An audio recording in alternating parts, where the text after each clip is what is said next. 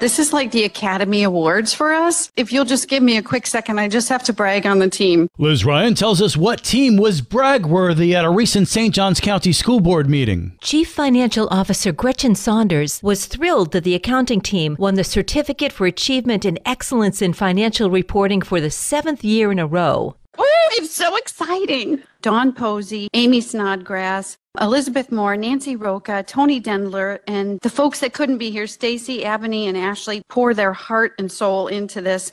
Another big announcement at the meeting. It is not an easy path to become the St. Johns County School District Spelling Bee champion. Superintendent Forson congratulated this year's Spelling Bee winner. Sari Vadia Siliveri, 7th grade student at Landrum Middle School, won the annual St. Johns County School District Spelling Bee. 48 elementary and middle school students from 32 public schools, 4 private schools, St. John's Virtual School competed for the honor of representing St. Johns County in the First Coast Regional Spelling Bee on Monday, March 25th. The winner of the Regional Spelling Bee will advance to compete in the Scripps National Spelling Bee scheduled in May in Washington, D.C. He also recognized retiring employees at the meeting. From Otis A. Mason Elementary School, Michelle Gatchell. From P.V. Rawlings Elementary School, Teresa Guybeck.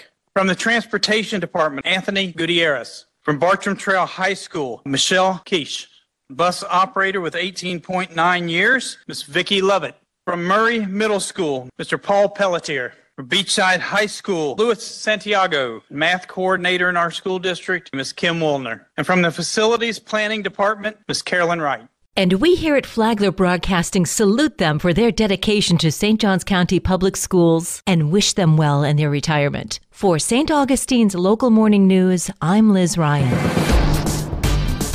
This local news is a service of your hometown Toyota dealer, Beaver Toyota US 1 St. Augustine, here to wow you.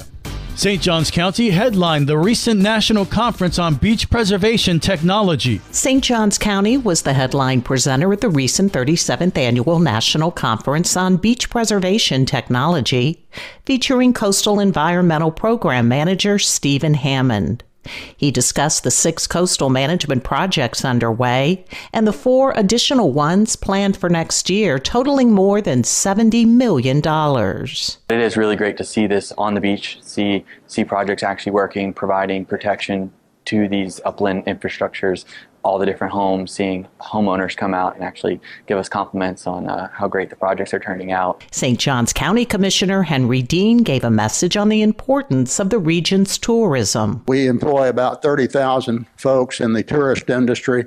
The biggest draw for the tourism industry is our beaches. A sizable amount of funding for the beach projects that includes over 4 million cubic yards of sand has come from the federal government, U.S. Army Corps of Engineers, FEMA, and $13.5 million from the state of Florida. Hammond adds it shows how important these projects are to St. Johns County. You need some sort of beach nourishment to have a nice place for people to go recreate, as well as the environmental side of it. Attendees invited to participate included professional engineers, elected officials, academic researchers, tourism planners, as well as coastal biologists and geologists. For St. Augustine's Local Morning News, I'm Karen Johnson. It's pretty simple. There's no unlawful or careless operation of e-bikes in the pedestrian area on the beach. The city of St. Augustine Beach has established rules for electric bike riders. The city adopting St. Johns County's e-bike ordinance that was recently amended, Police Chief Daniel Carswell explains. You're still able to ride your e-bike at a regular pace and giving pedestrians the right of way or staying off to the side near the vehicles, but if you're weaving in and out of the pedestrians or going over the 10-mile-an-hour speed limit, or you're towing people on the front handlebars, things like that, you will be stopped by a deputy or an officer, and you could be subject to a citation. Chief Carswell says e-bike riders now have to follow the same rules as bicyclists. Those operators have all of the rights of a regular bicycle operator on the road, but they also have the duties and responsibilities. They have to stop at stop signs. They have to give pedestrians the right of way on the crosswalks and on the sidewalks.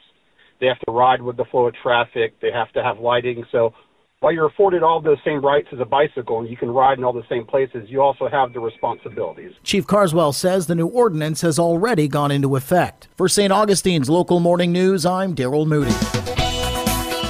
And now you're up to date with St. Augustine's local morning news. I'm Rich Carroll.